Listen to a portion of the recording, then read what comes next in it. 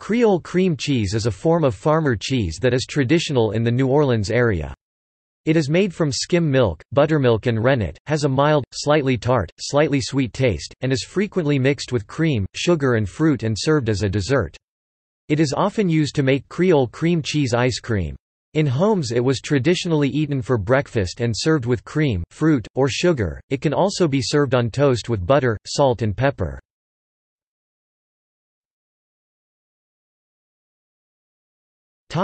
History. According to Mothy of Mothy's Progress Milk Barn, an artisan dairy credited with helping resurrect the dish, Creole cream cheese originated in the 1800s among people of French ancestry.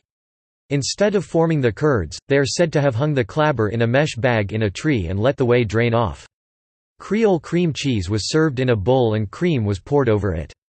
Mothy remembers it being eaten on French bread in some areas and on cornbread in other parts of the southern United States. Creole cream cheese is listed in the Ark of Taste, an international catalogue of heritage foods in danger of extinction, maintained by the global slow food movement. Creole cream cheese's popularity declined during the second half of the 20th century and it became difficult to find. Several dairies in South Louisiana have offered Creole cream cheese in the past, including Borden's, Gold Seal and Barb's. In 1998 it was still available at Dorignac's Food Center on Veterans Boulevard in Metairie. The Gold Seal Creamery, that was the last Creole cream cheese factory in New Orleans, operated from about 1920 to 1986 and its blonde brick building constructed in 1954 is being converted into loft apartments. Resurgence. More recently, Creole cream cheese has had a resurgence.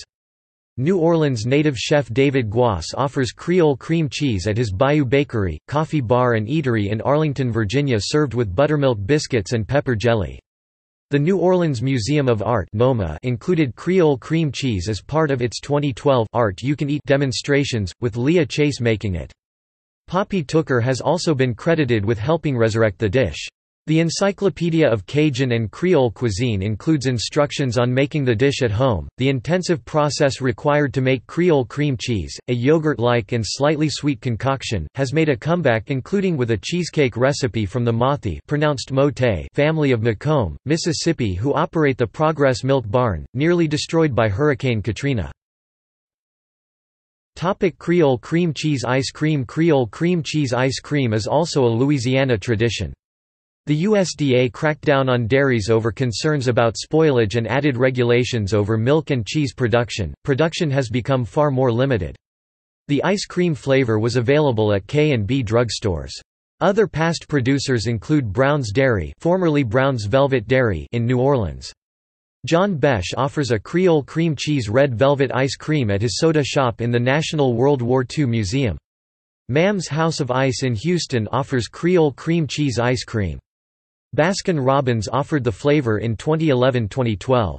In April 2013, Blue Bell Creameries re-released the flavor in Louisiana and the Mississippi Gulf Coast region, and in 2018 released the flavor again in the Pine Belt area of Mississippi, most notably in the Ramey's supermarket chain. Another version is made by New Orleans Ice Cream Company.